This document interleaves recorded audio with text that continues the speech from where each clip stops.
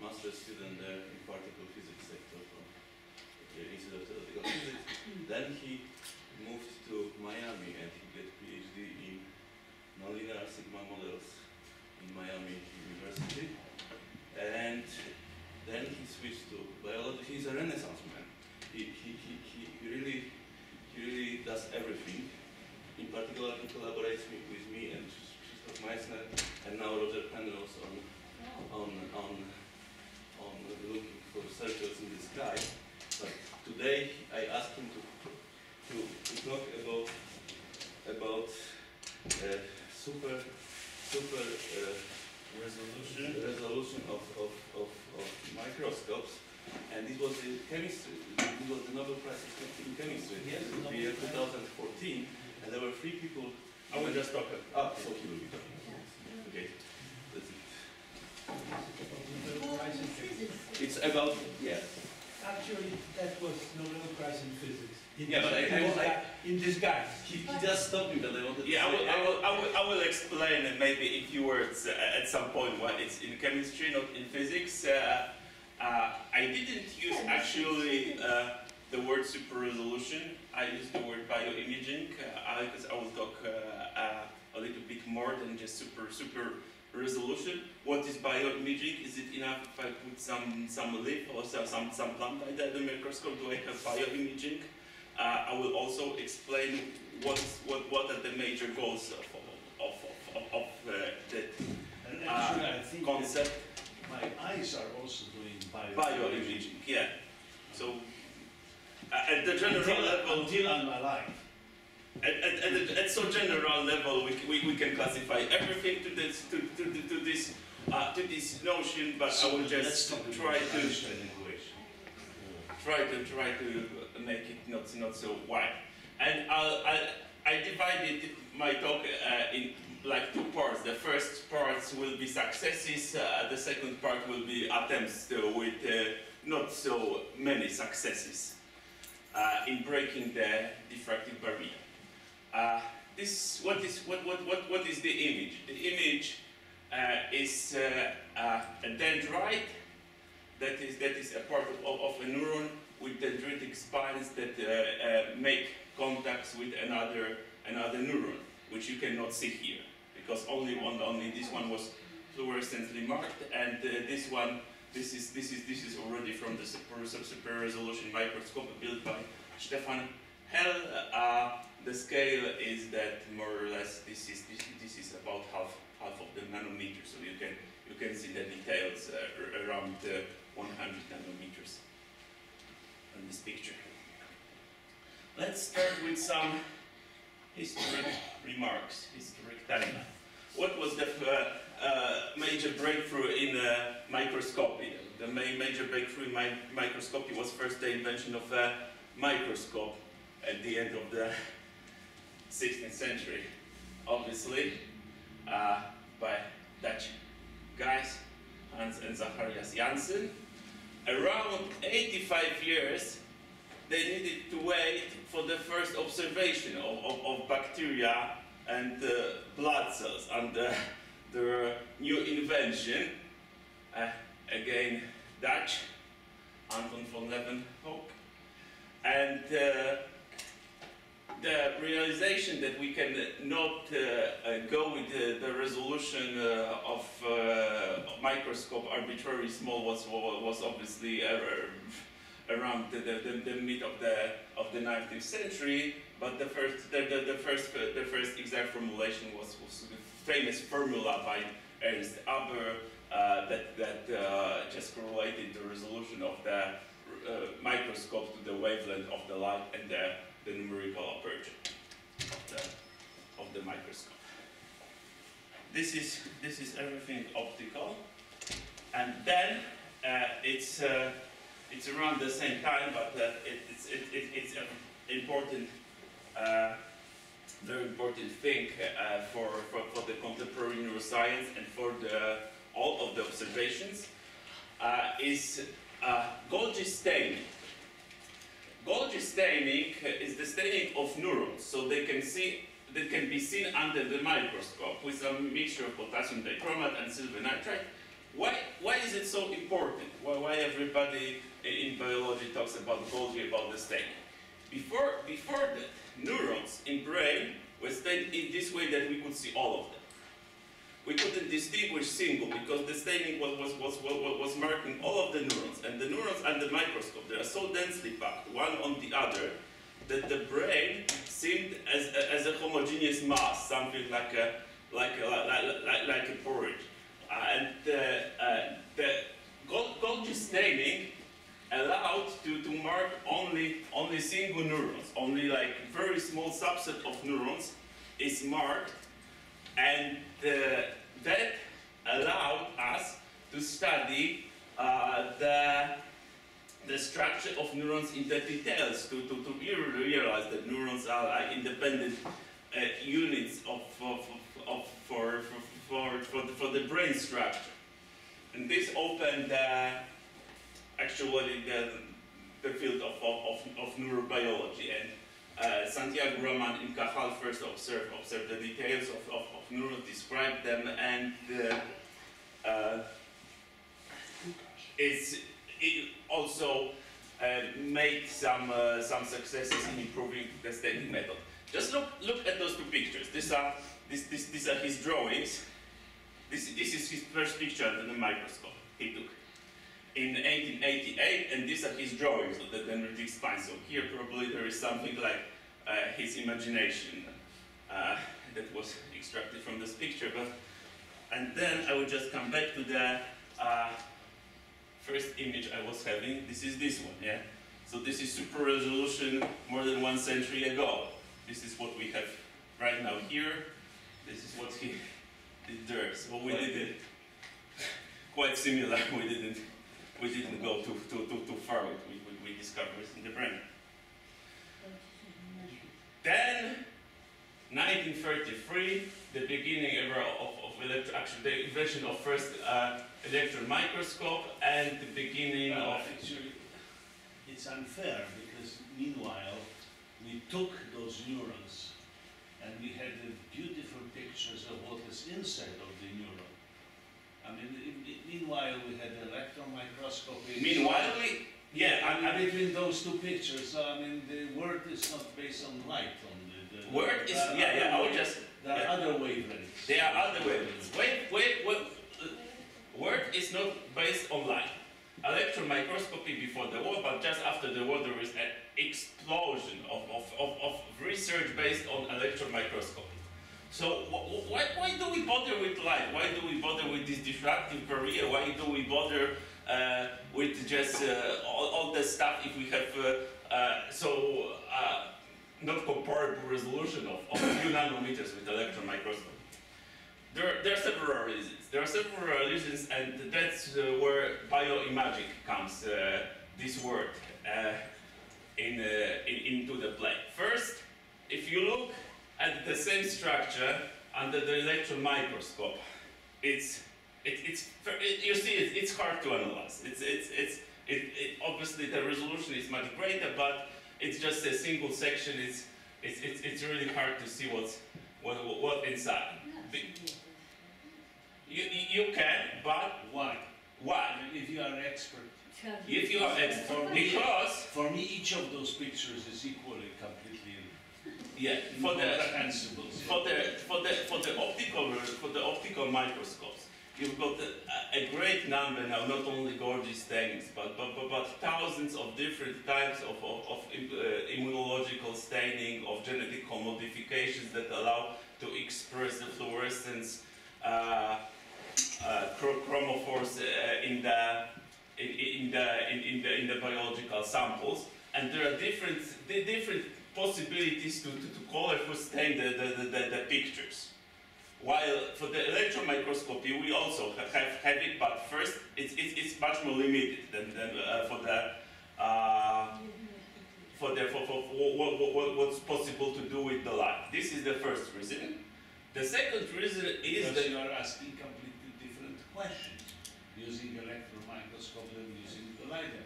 The question is not the colors. The question is the questions The questions are the questions, scientific questions, but some structures under the without the staining, without the microscope, you cannot distinguish. For example, here you can say, using the light, I have such and such here chemical compound in this part of the neuron, and here I have something very different where there are no distinguishable in that using the electron microscope. So you are right. If you look at those, it supply different information, and now it's very popular to do correlative microscopy. So first you look under the light microscope, then you use exactly the same sample, you cut it, you look at under the electron microscope, and then you superpose both images one onto another. That's something that happens right now. The second reason for the light microscopy is that under electron microscope we cannot observe live samples. And now everybody would like to see in vivo imaging, either living cells on a... This golden staining kills the... Yeah, golden staining kills the as cells. Beautiful as the electron microscope. Yeah, but there are other now stainings that do not kill the cells. Well, basically then you can use not the electron microscope but the atomic force microscopy. And if you have a high quality atomic force microscope, then you can look at the surface of a neuron. Yeah, but you can look only on the surface. But for example, now you cannot look into the brain, into the living brain, and now people like to look into the living brain. The mouse has a window in the skull, and through the window they look at the living neuron under the microscope. Our parliament will soon preclude this kind of cruelty. We go to Puerto Rico. Or just there will be some underground research. Yes. I guess. So there are two reasons, there are two things that current bioimaging is wrong. First, a large variety of fluorophores to see different structures. The second one is to do live imaging. In 1969, the first confocal microscope has been constructed that allows fluorescence imaging in this way. The confocal microscope is just the ordinary microscope, with the exception that the light is focused onto the single spot by the laser, and then it scans from the single spot.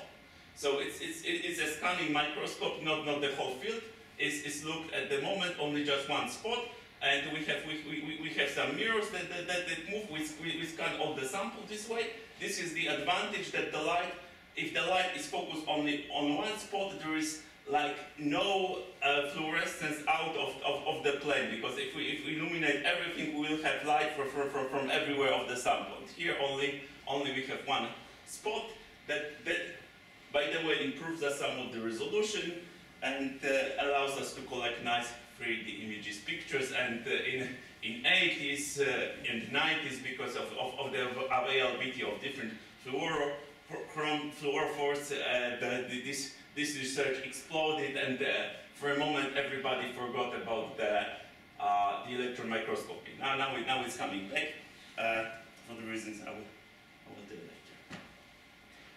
And now let's come to the last 25 years.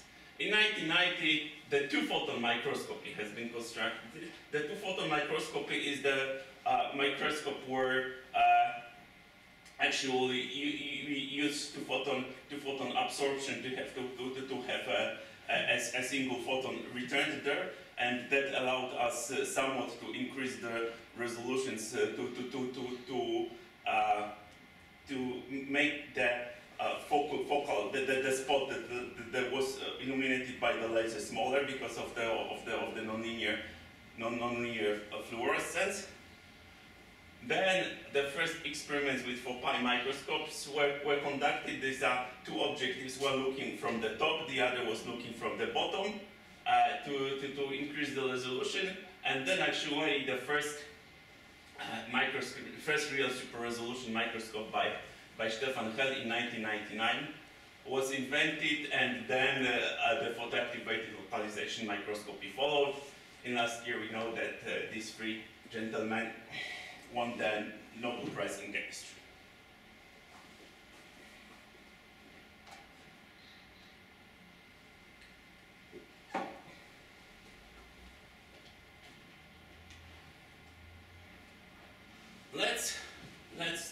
with the invention of Stefan Hell. The idea is obviously to make the spot from which we observe the light smaller.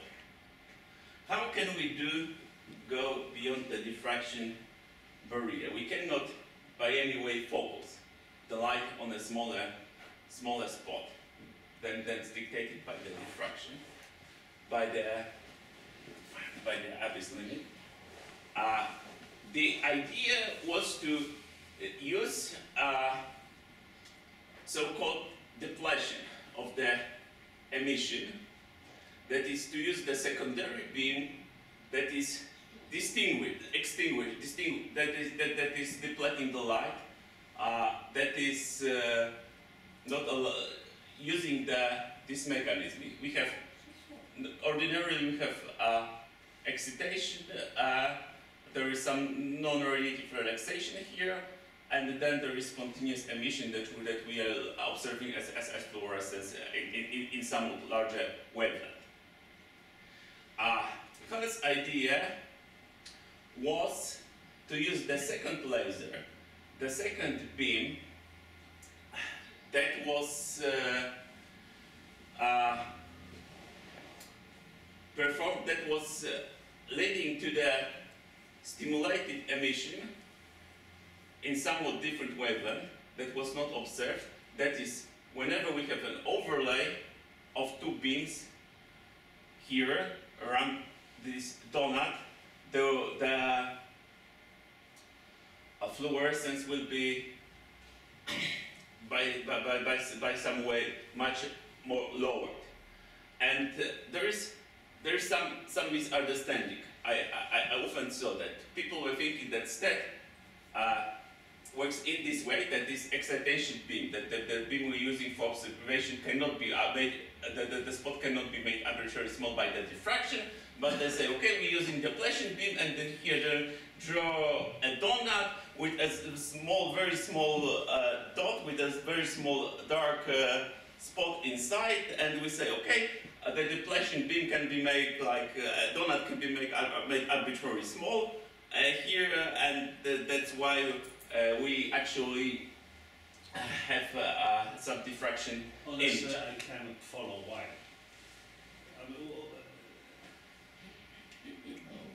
Is this secondary beam on the same wavelength? No, the secondary beam is of a different wavelength. Arbitrary, or it's a razor? It's Must fit the levels here. must fit the levels with the transitions. So I will just maybe explain on this picture. This is the first. So then it could be the same beam. What's the difference? I mean, from the picture, I cannot understand what's the difference. Let him explain. He already explained it. No, he is explaining. Let him finish. Yeah, let me explain. The first beam, whenever you, let's forget about the secondary. If we have just one beam, we'll have just ordinary fluorescence, and then whenever we add the secondary beam, we allow for some transitions. The secondary beam is allowing for a stimulated emission in a different wavelength. So whenever we have the secondary beam, at some level, the fluorescence from the original beam will not occur, because the secondary beam will induce some transitions from the level, is it? By combination, in effect, this primary beam. By combination, this primary beam, if thinner. this is the outcome. This is the eventually see. Right? This is what you eventually see. This is the primary beam. This is the primary beam that you use for excitations, and this is the secondary beam. And the beams are much so that the fluorescence actually occurs whenever the intensity of the primary beam is higher than the secondary beam. When the intensity of this depletion beam is higher, you have only fluorescence in the other region. You do not observe. You don't have the fluorescence we'd like to see. So even both beams are diffraction limited. Even they are not so narrow. The fluorescence will occur only in this region whenever this primary beam is larger than the secondary beam. And that's why in this way, the overlay of two beams allow us to have the... No, there is a price to pay because even this squeezed fluorescence dot, it will be weaker because there is some suppressing factors of this. There is, yeah. This is the price to pay, and this price to pay means that if it's weaker, we need to apply much more laser power, especially for this depletion beam to observe the sample. And then the sample starts to boil. And sample starts to boil, and we start photo switching in this way that we have so-called photo bleaching. The sample starts to boil. If we observe it for too long time, we may just destroy the sample.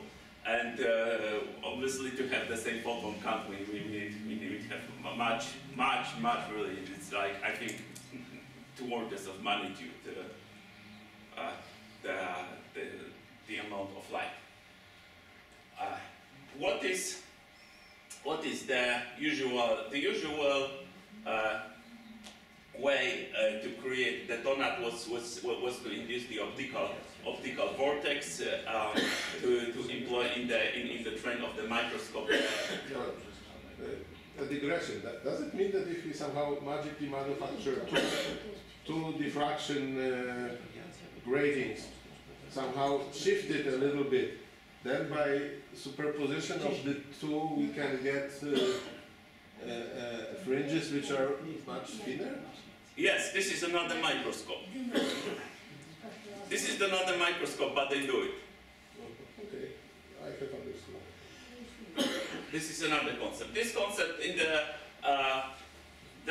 first microscope were built using the spiral plate and creating the vortex, and obviously we need to work as much as possible to have this donut smaller. Now they're using spatial light modulator for the reason that it will be clear in just in a while. To produce this donut. Okay, may I have a These are comment? not donuts. Yeah, no, they call it, yeah. Okay, Well, may I the have a donut comment? is something that has 3 dimensions. Yeah. But here it's a beam. It's a beam. You will just see it in 3 dimensions in a moment. There is a question. There's a Okay, question. Yeah. well, maybe it's a comment. This actually is what you have said is a variation on a technique that is known in spectroscopy. This is called saturation spectroscopy, where one uses essentially 2 photon transitions to get resolution of the order of natural line width, as opposed to Doppler width in a gas. Okay, so I understand that this is very nice, but in some sense was known in atomic physics. Yeah. Nonlinear optics. Might be different from Classical. it's just Application. application. Yeah, it's just the application. So no points. This is the comparison of some images by the inventor, and what here you can see 2 channels. The limitation of that method is that usual, like the classical confocal microscope, we can have few excitations beam we can observe into few different regions of the spectrum that we can have up to, I don't know, several colors, especially during the spectral unmixing. Here the limitation is mostly like up to two colors. The spectra overlap too much to distinguish. More than we cannot have. So what are these green spots? The green spots, I think, are some synaptic terminals of the neurons. Really, some protein in the synapses. So which one is better? On the right one. The right one. The right one. Has more I resolution. would think that No, blurry. It's blurry. that one is Depends for low, what yeah. purposes. It depends on what information you can Depends, expect. well, depends what information we're looking. The next idea with the photo switching was based on the concept that if we have just one molecule that's emitting the light, we know that's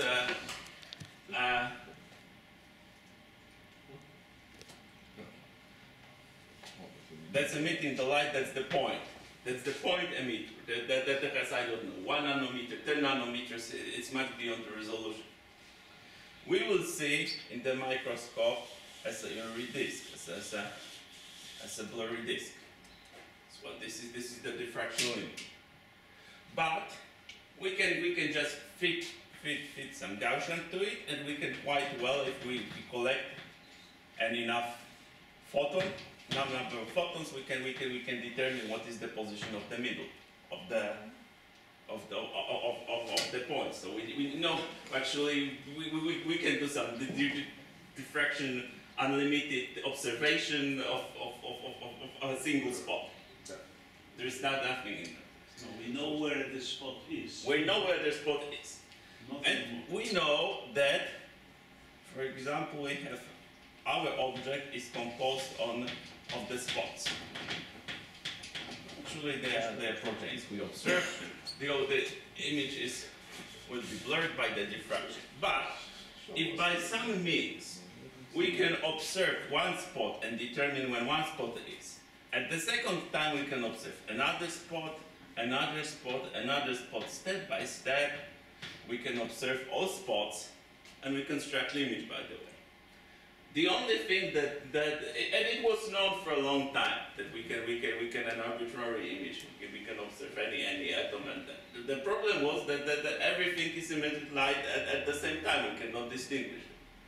And the idea was to find some such transitions, such fluorophores that will allow us to selectively to observe, for example, only a limited number of spots per time, to observe this spot, this spot, this spot, this spot, to generate to reconstruct the coordinates, and then at some point, after some time, another spots will be emitting light, so we observe this spot, this spot, this spot, and by this way to reconstruct the whole image. The question is how to turn on the spots, the molecules on and off, so a certain molecule will be emitting light for a certain period of time, and then it will turn off, and then another will emit, and so on. Yeah, it's amazing because this is exactly, it corresponds exactly to observation of dense star fields in astronomy. You just need to know a point spread function, so a response to a single star. And then if you have a blurred image like that, where there is a superposition of optics and CCD detector responses from all stars together, you just have those peaks and you feed Gaussians to those peaks, and you can separate them. It again is basically to separate stars. And so this is... Yeah, this is So you say that telescopes do the same with microscopes, right? Telescopes do similar things, yeah. Yeah, we can just not turn on the stars And of course, the blurring then is very useful, because if you see this image to the left of a single dot there, this image, which contains of maybe 9 pixels visible, and there are many pixels which are also excited around, but they are not visible on this image, that allows to determine the position of the dot to sub-pixel accuracy. Having such a measurement typically around to make a determination of a position to 1/10 of the size of the pixel in each direction.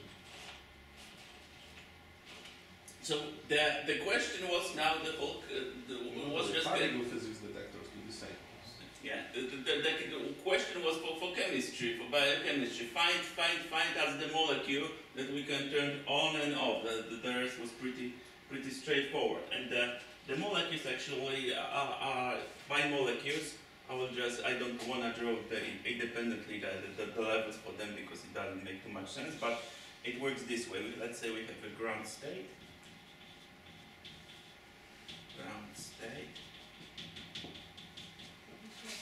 Here we'll have a metastable state, metastable excited state, stable, and let's say that this is some transitions that needs a blue laser, and then we have some another excited state with different lifetime. We have here a set of different states, and this one maybe a little bit lower, so the scale. This is the green absorption, and there is some transfers that are emitting like in a deep infrared radiative transfers, and this is here some fluorescence. And this one has a long lifetime. This one metastable has a long lifetime.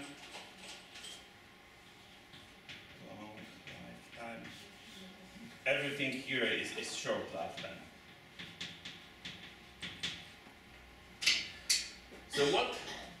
In the microscope there are two lasers. There is photoactivation laser and readout laser.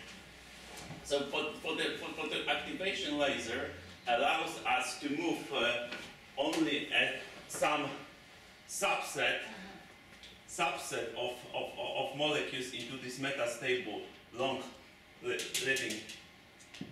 cells, and then we activated only a very small subset of them, and then we can observe the fluorescence that happens here thanks to these short lifetime states using another green laser.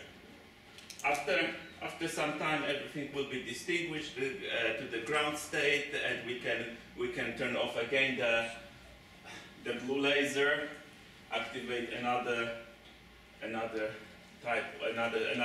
subset of the molecules, and redo the procedure, and so on, and so on, and so on, and at some point we'll collect all the coordinates of the molecules and construct the whole image. So you feed these cells you want to see in terms of these cells. So these cells are just put into this molecule. The molecule, yeah. That you want to watch, right? Yeah.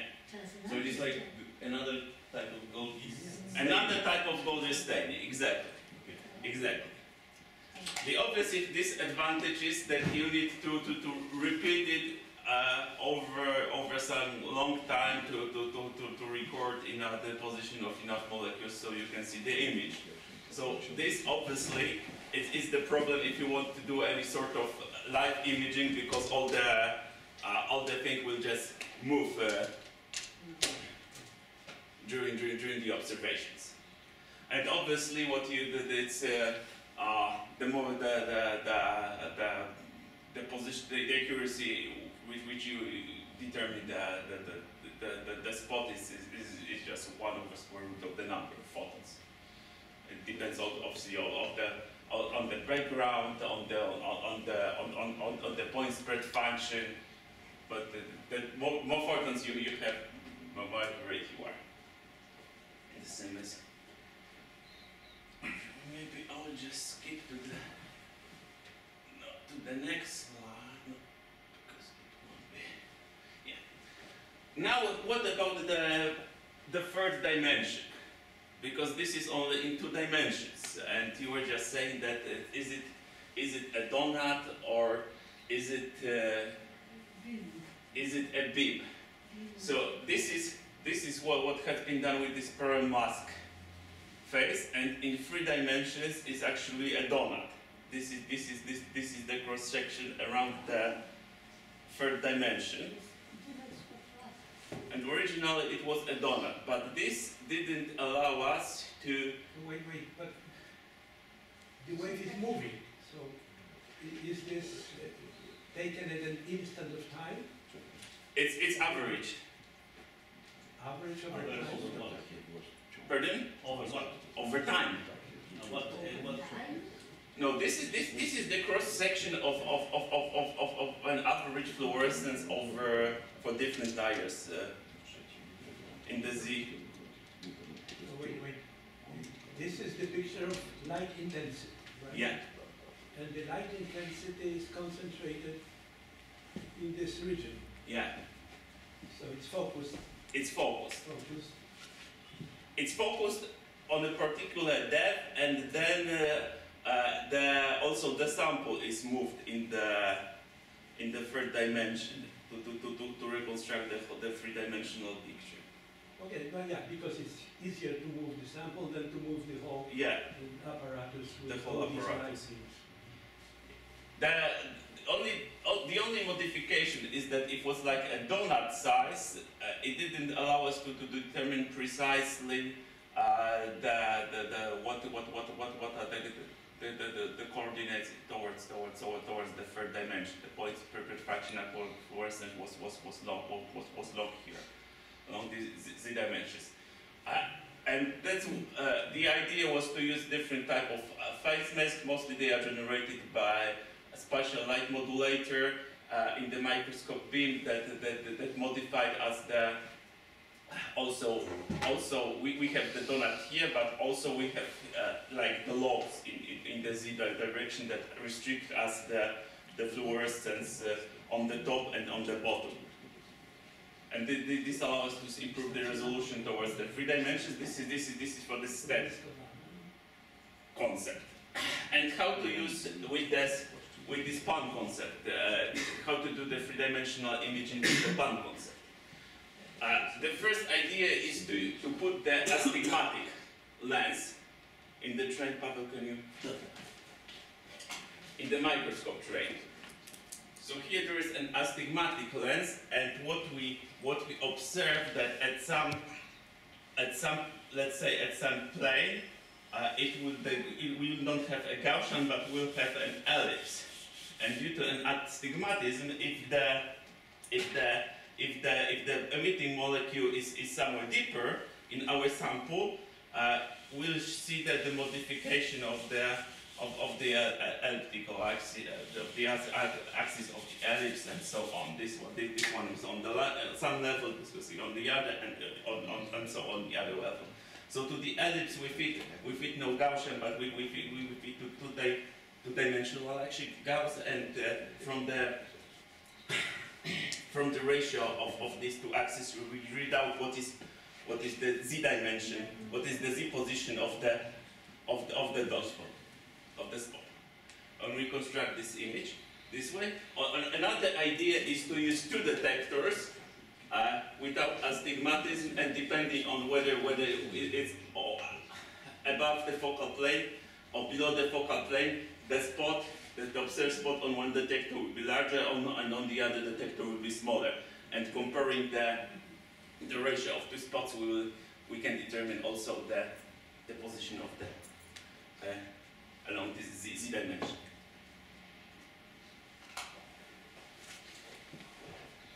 The third concept for the super resolution that worked is so-called structural illumination microscopy, and it's based on the concept that if we have some fine details in the image, and if we overlay, for example, a diffraction grating on that, we will see an effect like that. The moire, how do you pronounce his name? Moire, French? French. Moire? Moire. Effect. And actually what's doing that is that... Why you wanted to say it in French? because it's a French name.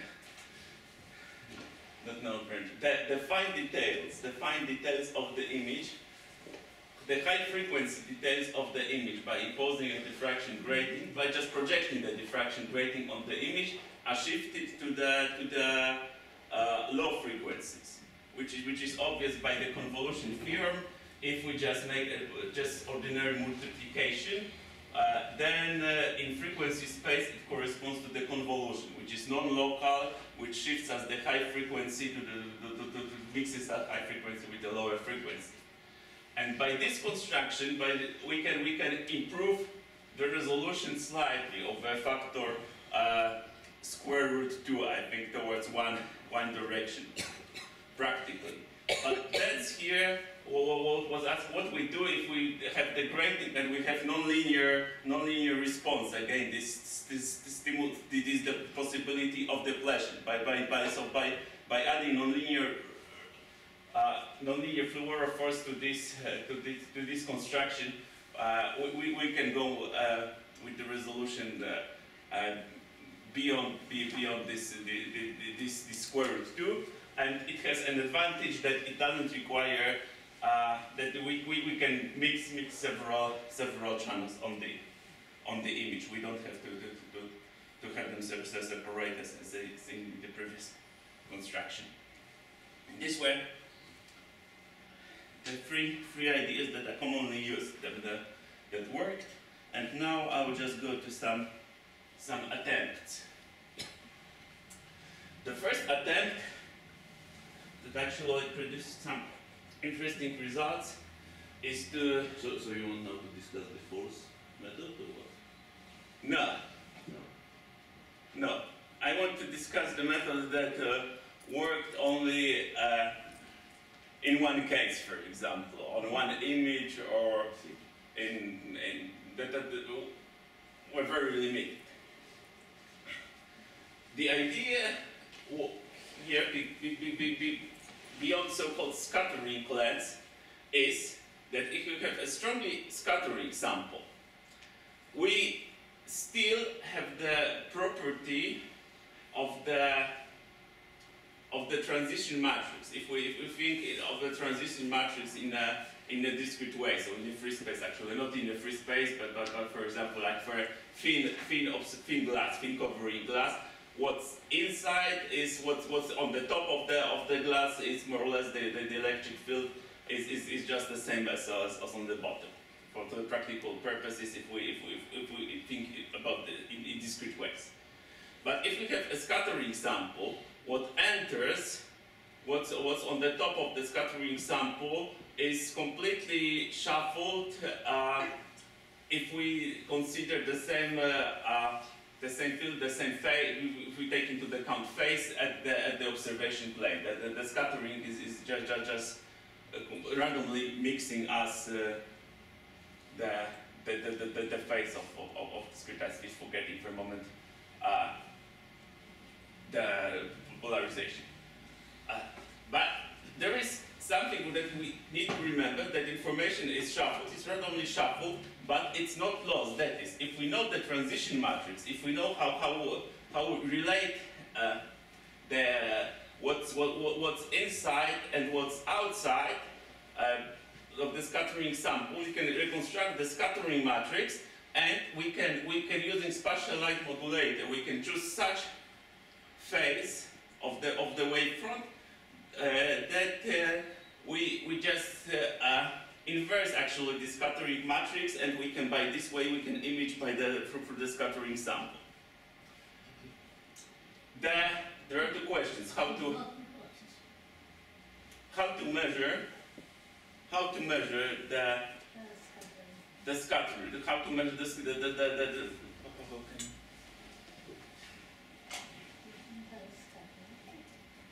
so it's called so-called inverse scattering. How to measure the transmission matrix, and the trick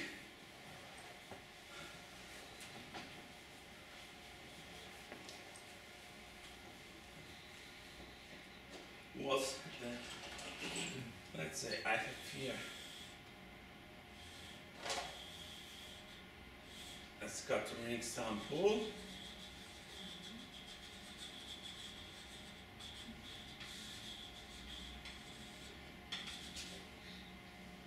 And inside of the scattering sample, I have a point emitter. I can have a microsphere.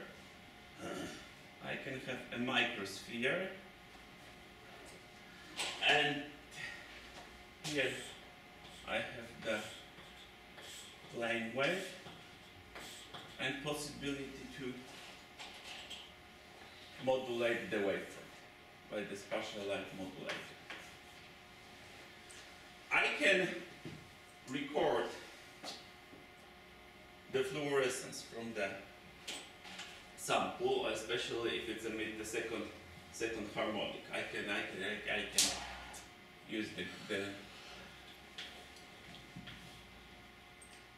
no, in the other direction. I can use the red light for excitations, and I can record the second harmonic here. I can place some detector.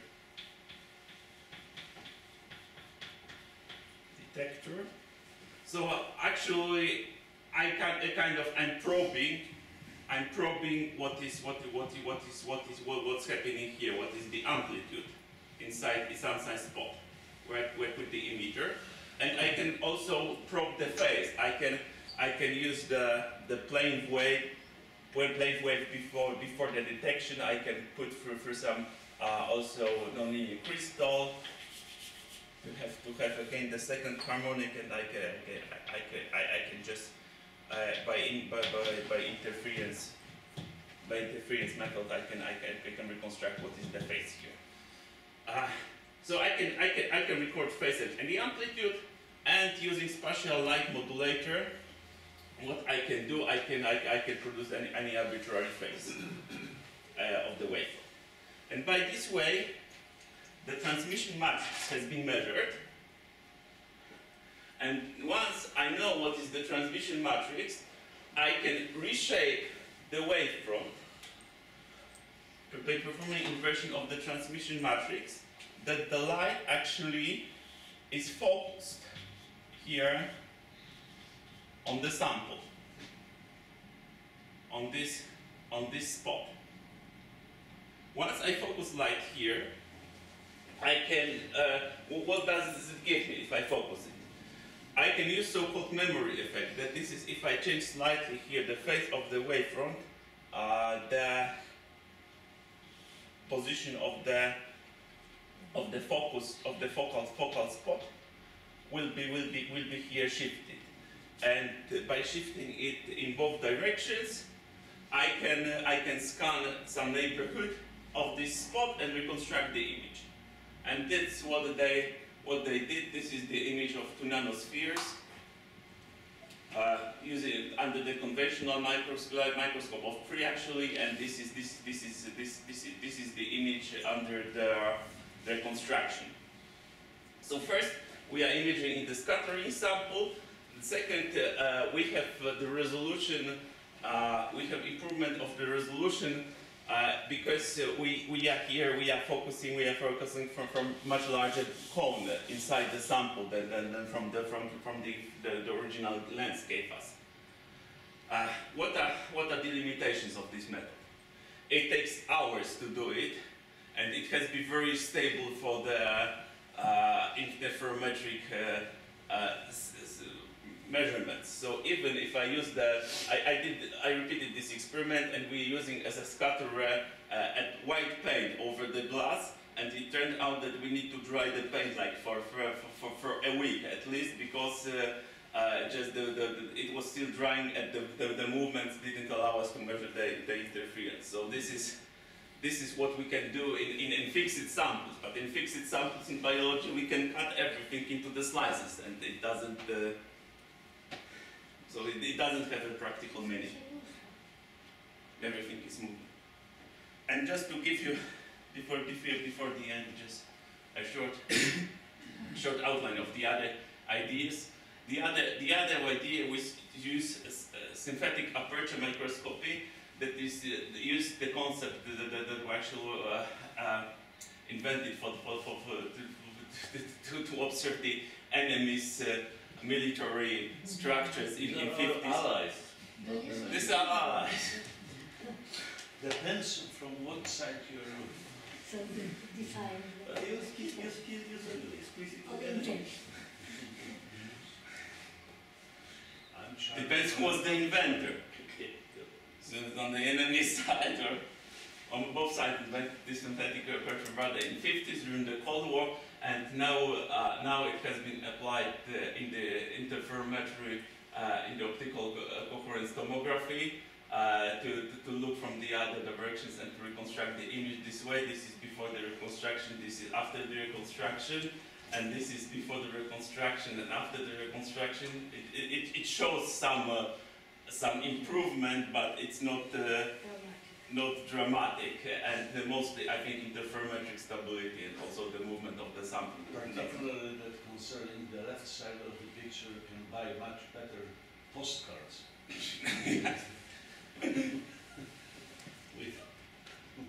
Without even having a plane.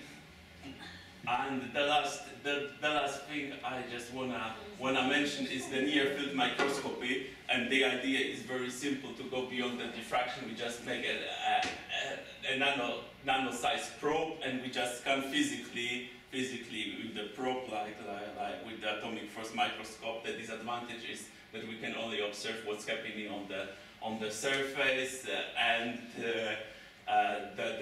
most of the light is. Yeah, but that's not entirely true, because by the atomic force spectroscopy, you are technically looking at the surface, but the surface is sitting on something, and by exciting the acoustic waves in the sample, you can actually by atomic force microscopy scan what's happening inside. For example, this is how you measure the elastic coefficients of this cell. Right? Yeah. So it's not limited to the surface. Yeah, you observe light from the surface, Light. but Just excitation of the inner parts modify the surface, and That's what we are all the time doing in physics. We are asking the question and measuring some property, and whether we are doing it directly or indirectly, it's a secondary problem. I mean, it's incorrect to say that this probe is restricted to the property of the surface. yeah, sure. And the idea was to put some microspheres inside the sample that were allowing us to observe using evanescence waves from this microsphere, and actually they succeeded in observing some grid or some DVDs in this Blu-ray DVD using this approach, but nothing biological yet. And just as a summary, I will just want to mention that still we have practical limits of super resolution microscopes, which is first longest acquisition time. So we for the PAN we need to collect images from an ensemble of molecules of spots. For the other approach, this is a scanning microscope stat. So if we scan with this nanometer accuracy, it takes a long time for scanning. The other disadvantage is the influence of the sample. Very high laser powers leads to photo-bleaching or permanent changes of distraction of the sample. The next limitation is limited availability of fluorophores compared to what's available for the conventional microscopies, and also limitations on the number of different channels in which we may observe different colors. And that's the end. Any questions, comments?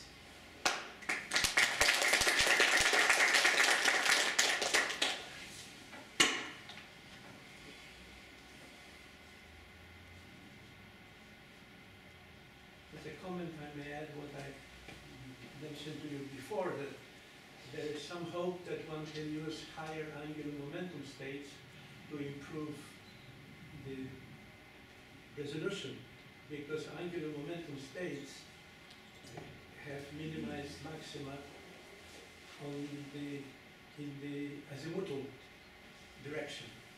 And there is no limitation here of any type that Abbe introduced, for example, because the wavelength has nothing to do with the value of the angular momentum. To have these interference fringes for high angular momentum, you must superpose two beams with opposite angular momenta. In that case, in one case, you have the cosine function then that describes the visibility of these fringes, and the angle under the cosine is multiplied by the value of the angular momentum. Because one beam has just the exponential dependence on angular momentum, like in atomic optics. It's e to the power of im phi. However, when you superpose two beams with opposite angular momenta, you have cosine, and cosine certainly has the maxima and minima, and the visibility seems to be quite high. Yes, that's true. But actually, what are the real biological questions which we are asking, which require the dramatically... The real biological questions actually are not so many. There are some, but there are not so many. The major biological questions is the localizations also of some molecules in the synapse. That is where there's some protein in the, if we have this synaptic cleft, there is some presynaptic terminal, there is a postsynaptic terminal on the dendrite, and here are some proteins. Either they are there or they are there. This one may be considered by either they move out or they move in here. But that is, of course, we can probably pin down much more precisely using the electron microscope. Yes, but first for the electron microscope, this procedure to prepare the sample, it's first is much more complicated, and secondly, well, if, those people who do it every day will not agree that preparing the samples for electron microscopy is complicated. no, I keep in touch with those people, and it's really for the confocal it's much easier. But the second thing is for the microscope to see the positions of some proteins, we need to like stain them with like heavy metals like gold, like osmium, and that's. Because electrons like But heavy. here you must attach this photosynthesis. What biologists do? They attach it, but they also create genetically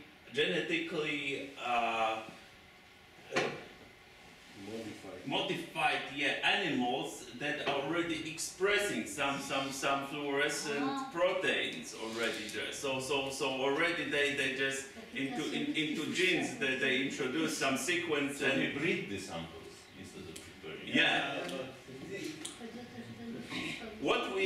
But this one, yeah, you are quite right. And now there is a revival of electron microscopy because of this possibility to cut it in a thin slices in automatic way. There are machines that is cutting, it's scanning its sample, and then reconstructing the 3D image. This is electron microscopic tomography Than this way. Yeah, and that of course gives a much better resolution. And the question is then the question is that most of the physical questions you are asking is that you have a sample, you are subjected to some force, and you are measuring your response. And as far as I can understand, in biology, the force which you apply has a tremendously wide spectrum. So the response, measuring the response with the precise resolution is, of course, extremely interesting from the point of view of basic physics, but hardly relevant to the physical problem. It's like, I think Feynman said that it's not the best way to look for the Lyman series of hitting an anvil with a hammer. Yeah. Right? So that's why. That's what we are doing in the biology. You are exactly right. You are exactly right. This is mostly used just to do some presentations. If we have some students coming and then to. Well, it's extremely fantastic It's- physics. I it's- mean, yeah, but it's just fantastic. in your real life, nobody, actually very little people taking using into that. account our project, the idea is to infect those mice with viruses which effectively will deliver this fluorescence molecules to certain neurons.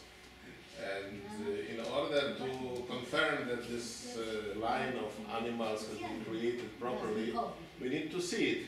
That they are there, and if we just illuminate with the light, they will emit. And that must be visible, so it is done by optical microscope. Just to show you. Confirm this success somehow of this breeding of samples.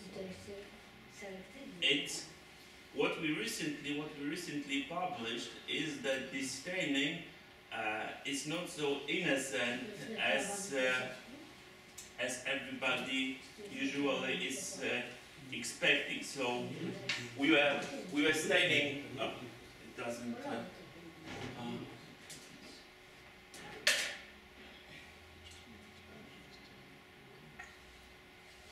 Time is running, so maybe opening a new thread is not the best idea at this moment. Yeah, just a final comment. Yeah, that we know, we all are sure. Yeah, that's the final comment that we stain with the nuclei with conventional fluorophores GFP, and we found that the staining changes completely the nuclear structure. So the observation influences the sample. Which we know since maybe 100 years. Yes. Okay. Thank you very much. Thank you very much.